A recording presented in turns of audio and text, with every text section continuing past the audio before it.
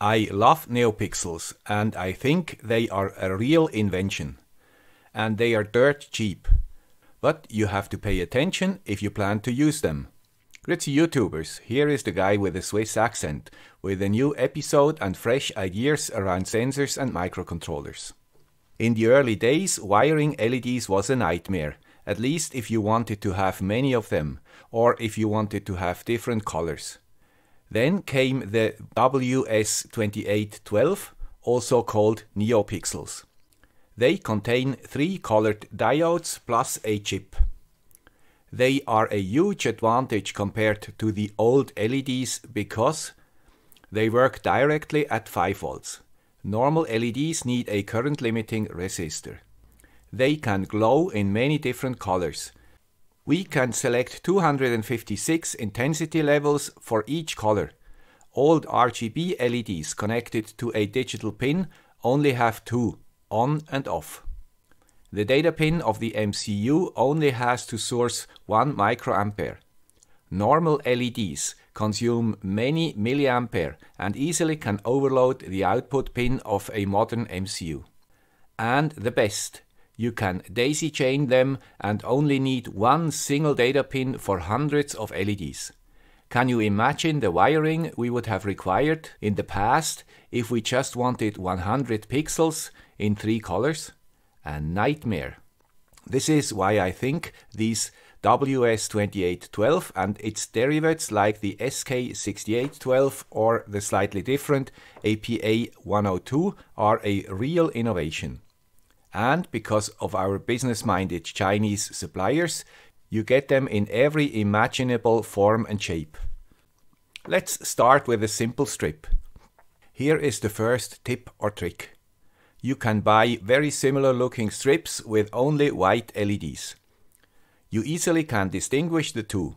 The white LEDs have no black point inside the case, and the strips just have 2 wires instead of the Neopixel strips, which have 3 wires. The third one is the data wire. In reality, Neopixels have a 4th pin, data out, which is already connected to the next pixel on the strip. You find the last D out wire at the end of such a strip. It could be attached to the next one. So VCC and ground are connected to all chips, and D out of 1 pixel is connected to D in of the following. Tip or trick 2. Never try to connect VCC to your Arduino or ESP 5V pin. The current consumption is high and your USB hub is not able to supply this current. Connect VCC to your lab power supply or another 5V charger with sufficient power. Later we will do some current measurements.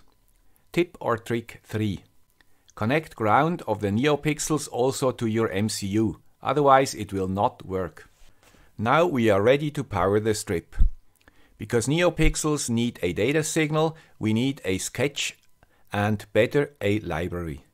For strips, you can either use Adafruit's Neopixel or the Fast LED library. If we run the example sketch of the Adafruit library, the strip works and looks nice. The only 2 things I had to insert into the sketch was the output pin and the number of pixels. I choose 64 pixels because we later will use this 8x8 panel for a small project. Now I use another sketch and connect the matrix and the strip in parallel. Now we see that the pixels on the panel are connected like the ones on the strip, just folded. Some panels use another folding technique called zigzag. What about connecting the 2 to an ESP32? A complete mess. We even get ghost pixels, which are at completely different places. On the strip and on the panel. No way. For the ESP32, we have to use another library. If I connect the strip to an Arduino Uno with the same sketch, there are no different colored artifacts. But what happens here?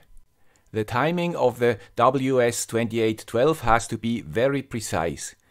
And there are a few versions of the same looking pixels in the market. Often you do not see which one is which. Tip or trick 4. Pay attention which combination of MCU, library and pixels manufacturer you use. It might need some experimentation to get it right. Luckily, we can go on with our ESP8266 because it works on the panel. And we will need Wi-Fi for our project. Tip or trick 5. Even if the datasheet says it should not work, my pixels work with 3.3 volts on the D-in pin. When we power the strip and the panel without any data, we see a big difference. The pixels on the strip are off and the pixels on the matrix are on. Later, this will create big problems. With this knowledge, we are ready to start the project. My new subscriber counter. Because I passed the 100,000 subscribers and the old counter only has 5 digits, I need a new one. I will use those relatively new 8x8 pixel PCBs tested before. They can easily be combined because they fit perfectly together. You can extend them in both directions. This is why I bought a set of 10 matrices and I will use 6 of them for the project. 6 digits will last for a long time. I only have to stick them to an aluminum bar and my display is ready. Because it is too big to print a box on my Prusa, I decided to mount a basis angle profile to the bottom and mount all needed electronics to the back. No box needed. I like this minimalistic style. Each tile has 2 connectors, input and output. The 3 input pins are ground, VCC and D-in. The 3 output pins are ground, VCC and D-out. Because the ground and VCC pins are internally connected, we only have to wire ground or VCC to one pin. And we have to wire D-out of one matrix to D-in of the next one. Now we need some software to get the numbers from YouTube to the display. We will use the Neopixel library from before, but we need more. We not only want to get random patterns, we also need numbers or letters on the screen. This is not easy and requires a lot of tinkering. Fortunately, again, I can stand on the shoulders of others and use the GFX and the Neo Matrix libraries. We even get some example files to start. But now comes the next problem. How to arrange and connect the 6 tiles? Reading the fucking manual and scratching the head showed the results. We have to find the first pixel on a matrix and tell the sketch where it is. I decided to attach the tiles that the silk screen is readable from the front. Then the first pixel is bottom and right. Our sketch from before confirms this. I could have mounted the matrix in all other directions. Then the first pixel had to be adjusted.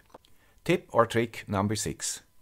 It does not matter how you orient your panels. Just orient all the same. Find the first pixel on the tile and adjust the parameters in the sketch accordingly. I suggest to use the silk screen on the back of the PCB for alignment. Then your first pin is top left and the connectors are also placed better. Next we have to check how the pixels are connected on the tile, in rows or columns. Our example file shows that they are wired in rows and we adjust the parameters accordingly. Of course, if I would turn the tile by 90 degrees, we would have to choose column here. The next question is how to connect the tiles. For a horizontal display, we have 2 possibilities, from left to right and vice versa. Tip or trick number 7. The library assumes you connect your matrices from left to right. So we have to wire the most left D-in pin to the ESP8266 or the Arduino. Then it's D-out to the D-in of the next, and so on.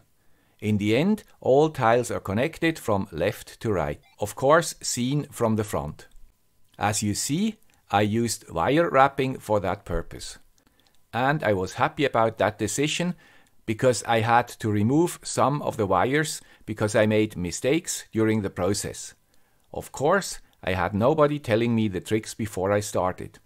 That was the reason for the head scratching. Tip or trick number 8. Use a tiny tip on your soldering iron to solder the pins. Because you have to do that on the front side, the chance to harm Neopixels is big. The decision to use an ESP8266 was already made before. For such projects, I prefer a VMOS D1 Mini because it is very compact. The first tests show that everything works, but one part of the display is not used for my 6 digits. Why is that? Tip or trick number 9. It is shorter than you think. The font used by the Adafruit library is only 6 by 8, not 8 by 8 as the one used in my last counter, which means that I just could have changed the font of my old counter. You see how software sometimes can replace hardware, or in my case, could replace, if the engineer is bright enough to find it out before he builds a new hardware. Anyway, I have it now. It looks better than the old one and represents the new area in my YouTuber life. In the new free space on the display, I added an up or down arrow and a bar graph which shows me the difference of subscribers from yesterday. A red down arrow will be the announcement that this channel should be closed. But so far it is still green. I forgot to mention something disagreeable. We already discovered before that if we do not supply any data to the WS2812 chips on the panel, they switch to full white after powering up, with a devastating effect, a huge current draw. I started with a 5V 1A power supply I used for my old counter, and the ESP always crashed because it did not get enough voltage to power up and switch the LEDs off. With switched off pixels, the 1A of this power supply would have been more than enough. A typical catch-22. If I use this 8A power supply, the current draw is more than 5A. On the oscilloscope we see that as soon as the matrix gets data, the pixels are switched off, the current is reduced, and the voltage jumps up to the 5V. After some tests, I found that this 3A power supply is sufficient to start the ESP8266. Tip or trick number 10. To overcome this catch-22 situation, use a big power supply and make sure your first command in your sketch switches all pixels off. Otherwise, your display will be blocked and something gets really hot and maybe it even catches fire. When all pixels are on, we see that the 30 AWG wires used for wire wrapping are overloaded. The power enters on the left side and the panels get less and less voltage to the right. Tip or trick 11. Connect power in the middle of the panel, not at the end. Now the intensity distribution is even across the panel. But pay attention, now the current goes up to the full 8A of the power supply, which is still not the possible maximum. I measured the current draw of a single matrix. It is 1.5A, which sums up to 9A for 6 tiles if your power supply is capable of sourcing this amount. In normal operation, most of the pixels are off. Used as a counter, the whole display consumes less than 1A. If you want to work with smaller currents and a smaller power supply, you can add a P-channel FET between the power supply and the display. Its gate is connected to one of the ESP8266 pins. If we configure this pin as an input, the pull-up resistor makes sure that the FET is off and the display does not get any power. As soon as we configure the pin as output and set it to low, the FET switches the display on. Now we can send a short signal to dim the display and it stops to draw a high current. Now it also works with the 1A power supply from before.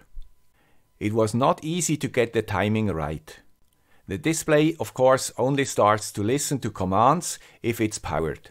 So you still see a short moment where all LEDs are on. This is the time needed to send the off command. But because this time is very short, the ESP does not crash.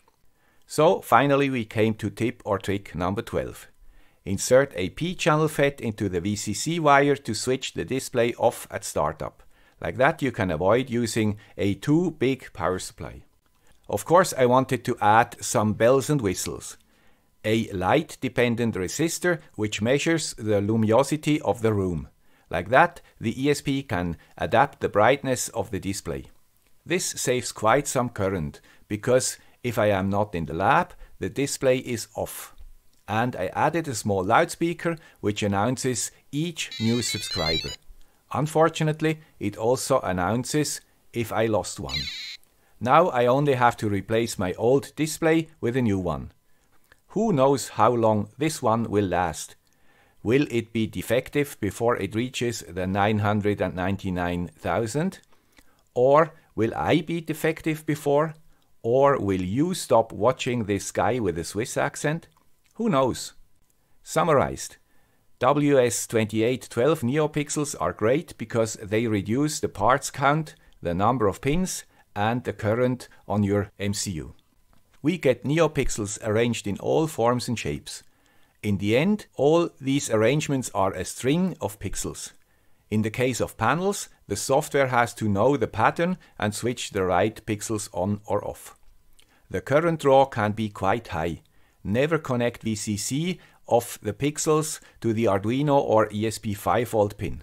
Otherwise it is possible that your MCU will crash. But still connect ground of the WS2812 to ground of your MCU. Because the timing is very critical, some combinations of MCU, library and Neopixels do not work correctly. You have to try to find the right combination. If you use matrices, you have to find the first pixel and adjust the sketch accordingly. Then connect the tiles from left to right. If you saw the pins on the panels, use a very thin tip, or you will hurt pixels. The library font is only 6 pixels wide. You can place more than one character on one 8x8 matrix. Some panels are on at startup and draw an extremely high current. Without precaution, your MCU will crash, and your power supply might overheat or catch fire. You have two possibilities to solve this issue. Use a potent power supply and switch the pixels off right at the start of your sketch, or add the power FET to switch the panel off during startup. To reduce voltage drop, always connect power to the middle of the display, not to the end. One last thing. Of course, I use IoT App Story for my counter. Like that, I can update my sketch over the air or change Wi-Fi passwords with my smartphone if needed. I hope this video was useful or at least interesting for you. If true, please consider supporting the channel to secure its future existence. You find the links in the description. Thank you. Bye.